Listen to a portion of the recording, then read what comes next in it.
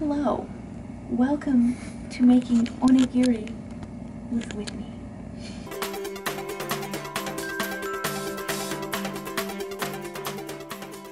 I just wanted to do a disclaimer that the tutorials that I am basing this off of is from justhungry.com by the author Maki. It is a really comprehensive tutorials on how to make the rice correctly, what kind of rice to get. The whole steps that I go through is totally from her. I'm just making this to make it easier for my family to understand. That's who I'm sending this to. Thanks.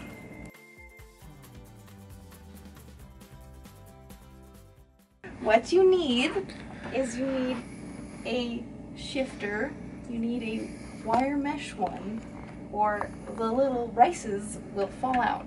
Particularly, you need short rice, not the long grain. This is the kind that I am using because it is very tiny grain. Little tinies. Ah, there it is. This will make for sushi rice and onigiri rice. That's actually correct. Did you just wave in the mirror? I'm doing twice the amount because we're feeding 3 people. But you're gonna do 1.5 cups. And what you're starting is you're putting it in this and having it over a bowl. And that you start to rinse it with a slow stream of cold water. Loves rice and sushi. Hey, Cameron, come back. You're going to be shifting through it and rinsing it off, and you see that the like milky colored water is gonna be underneath. What is the difference between sifting and shifting?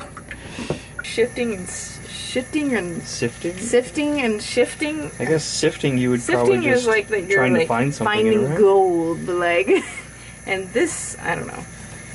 Whichever one it is, you're gonna get it, and that's basically gonna fill up the bowl. You don't want the rice to sit in the milky water. It can a little bit if you have a small bowl, but you don't want it to be reabsorbed into the rice. Once you've gotten it through, you're gonna first dump this water and keep doing that until it's clear. Once the water is clear, at least relatively clear in the bowl from draining, you want to have it set, draining into the bowl, unless you have a strainer that has little legs, but I don't know if you do. And you need to let that drain out for like 15 to 30 minutes. I think I'm gonna leave it for 30 minutes, so all that water has drained out a bit. Your rice should be feeling super nice now. I let mine dry a lot longer because we had a lot more to dry. It is recommended to let your rice soak for like 30 to probably an hour or more, depending on how old your rice is. If it's a lot older of rice, you should soak it for longer because it's all dried out. Or like we did and we started too late in the day, you can let it soak overnight and then do it in the morning, or like for lunch and stuff. So that's what we're gonna do. So you're gonna put it, and we're using an Instant Pot, but you can use whatever rice cooker or whatever that you have.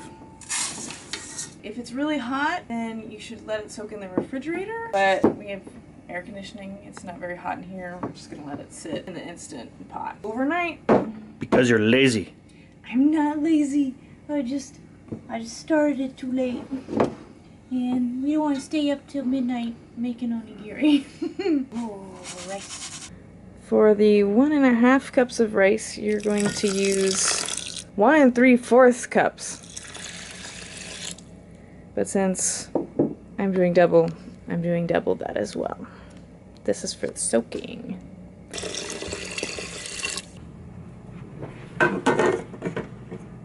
And then the next day. Alright, it's the next day, and the next step is to not die in the middle of the night from a tornado that landed in your neighborhood. That's important. But the rice has been soaking all night, so that means that it will cook evenly because the moisture has been already kind of sucked up into it. At least that's the theory. If you have a rice cooker, you're just gonna go ahead and do it normally. Whatever you know to work.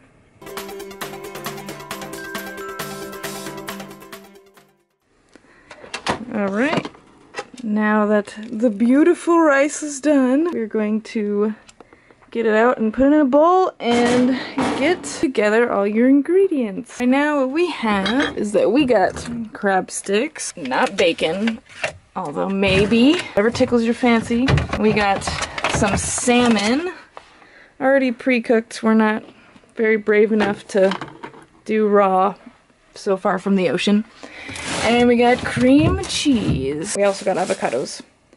Those are pretty much all the ingredients that we're going to be working with. Just going to get them all together and lay them on separate plates so everyone can easily get to them. Meow, meow, meow, meow, meow, meow, meow. Some non-food items that you need is a rice spoon. What is this? Rice spoon?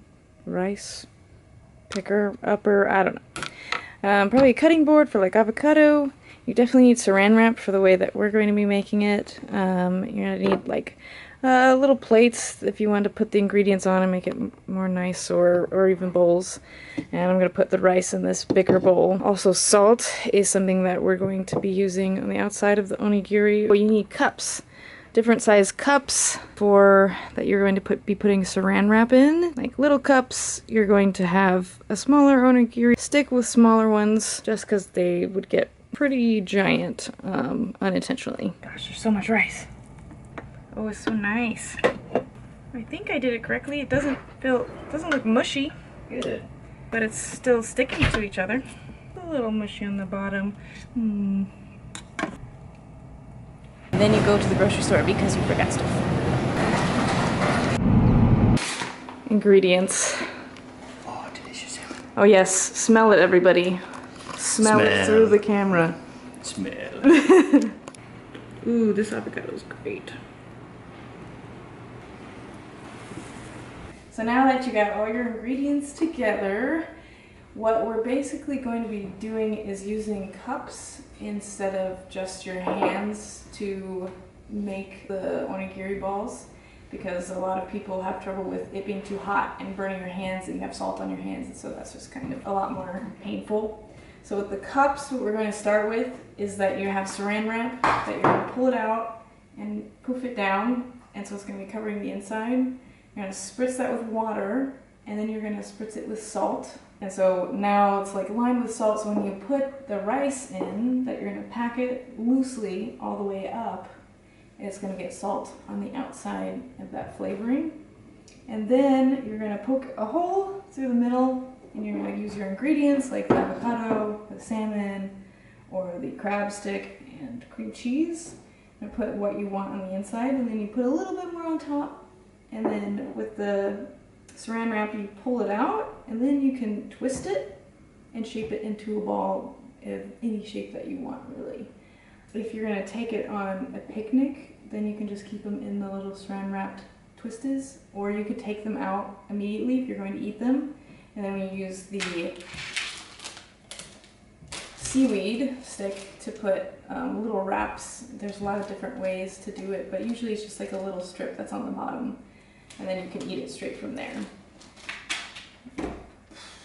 I think that's all I need to say. It was absolutely delicious, and I have a couple for work tomorrow for my lunch, and I am so stuffed. I think we are ready to go into a food coma.